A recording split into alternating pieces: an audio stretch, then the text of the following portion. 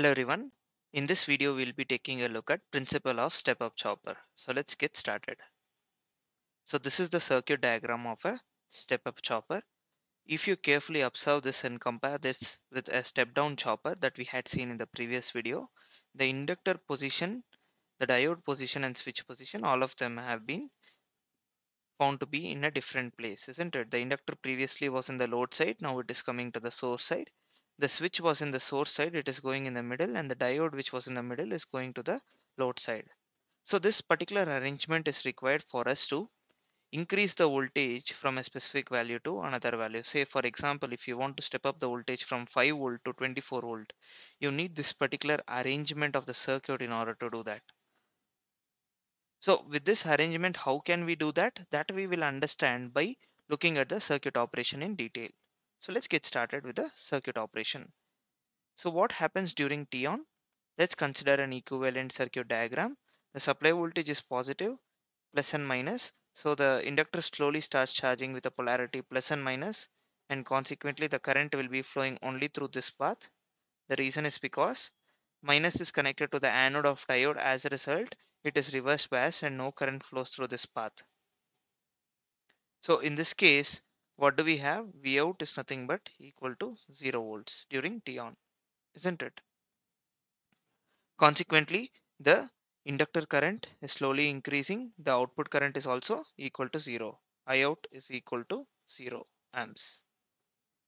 You only have the source current and the source current flowing through the inductor, which is basically the same. Now what happens during turn off? During turn off, what happens is that the energy that was stored in the inductor, it reverses its polarity according to the property of Lenz's law. It does not allow sudden change in current. For example, if the current was flowing in this direction through the inductor, it will ensure that the current is still flowing in the same direction, that is through this path. So as a result, the current will be flowing from the source through this direction, plus is connected to the anode of diode. As a result, it is forward biased and consequently current starts flowing through the load over here. So in this case, we have the load voltage V out.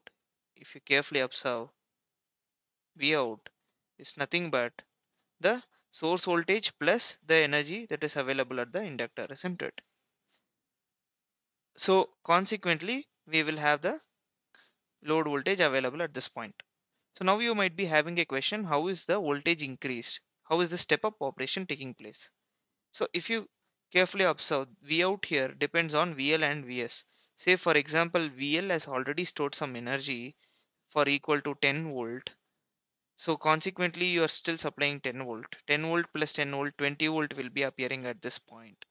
So as a result, V out will be able to step up the voltage because the energy stored in the inductor is also affecting the overall voltage that is available at the load. So by suitably selecting a larger inductor value, more will be the amount of energy that is stored, and consequently more will be the effect of the output voltage that is available in the circuit. So that is how step up operation is taking place. Now let's take a look at the waveform.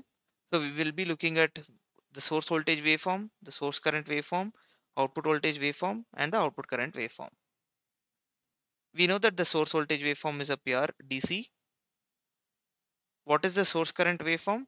During turn on and turn off. So this point is what I've called as turn on point, and this point from here, this is the turn on point till this point, and from here to here, this is called as turn off point. So during turn on at this point, what happens? With respect to source current, the source current was slowly starts increasing, isn't it? Basically the inductor was charging, so the source current was slowly increasing, so you will be getting a waveform like this. And during turn off, what happens? The energy stored in the inductor was being discharged through the resistor R, meaning to say you are actually discharging the energy, so the current is gradually decreasing. As your energy is getting discharged from the inductor, the current is gradually decreasing in this particular fashion. Again, the next cycle this repeats. So this is T on, this is T off, and this is the total time period T. Now what happens to the output voltage? During T on, we know that the output voltage is 0, isn't it? So the output voltage will remain 0 and it only will start at this point. So in that case over here, V out will be VL plus VS, meaning to say it will be a larger magnitude. That's the reason I have just increased the magnitude of the output voltage over here. If you carefully observe this, and if you carefully observe the magnitude of this is slightly higher compared to that of VS, isn't it? Just to show that step up operation is possible. So you'll be getting a waveform like this. Consequently, during the next cycle, again during T off, you will be getting a waveform like this, and during T on, the output voltage will be 0 as you have seen in the circuit operation. Now what happens for I out? I out we saw again there was no I out during T on, meaning to say it was 0. So during T off we saw I out was flowing. Con- Consequently, the value of I out is nothing but it is a decreasing nature, isn't it? Because I out over here, if you carefully observe, I out over here is nothing but the source current, because all of the elements are connected in series and same current will be flowing throughout, isn't it? So from this point, what will happen? I out will just follow the source current waveform. So it will be decreasing in nature.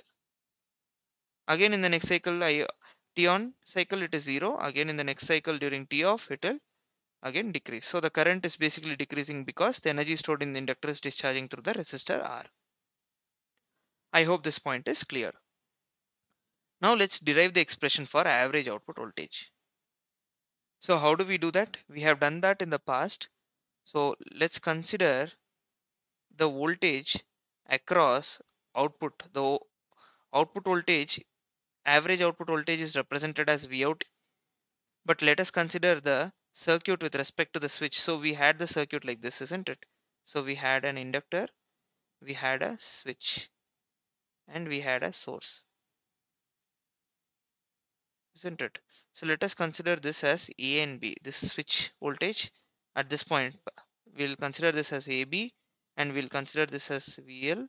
So in order to find the average output voltage, let us find VAB. VAB is nothing but the same voltage will be appearing across the load, because we only have one diode, isn't it? We only have a diode and that is connected to R. So the same voltage will be appearing across the load whenever this is shorted, isn't it? So now VAB is equal to 1 by T, 0 to T, V out average into dt. That is equal to 1 by T. Here we saw the average output voltage from this point. What is this point? This is nothing but dt, and this is nothing but T. So how is this dt? This we have seen previously for step down chopper operation. In case you have not understood this, please do go back to that video and try to understand how we consider this as dt. So the voltage is available from dt to T. So that is nothing but V out average into dt. So this is nothing but V out average by T. You'll be getting, taking T common, 1 minus D. That is substituting the upper and lower limits. T and T will get cancelled out. You will be having V out average is equal to into 1 minus D. This is VAB. Now we have to have the effect of V out average in terms of Vs. So how do we do that? So let us consider this particular loop. And let us say this is shorted and the current is flowing through this path. So applying KVL, you'll be getting Vs is equal to VL plus VAB, isn't it? So under steady state condition, this term will be 0 because inductor for a DC power supply will be acting as a short circuit. So Vs is equal to 0 plus V out average into 1 minus D, isn't it? So V out average is nothing but Vs by 1 minus D. Very, very important expression. So here D varies from 0 to 1. So we have to not set it for 1 because 1 minus 1 will be 0 and this term will become equal to infinity. So consequently we will be generally varying from 0 to 0.9999, something like that. So I hope this video gave you a clear understanding of the principle of step up operation. In case you have any questions with respect to this video, please do feel free to reach out by typing in your questions in the comment section below. Thanks for watching. Stay tuned. Thank you.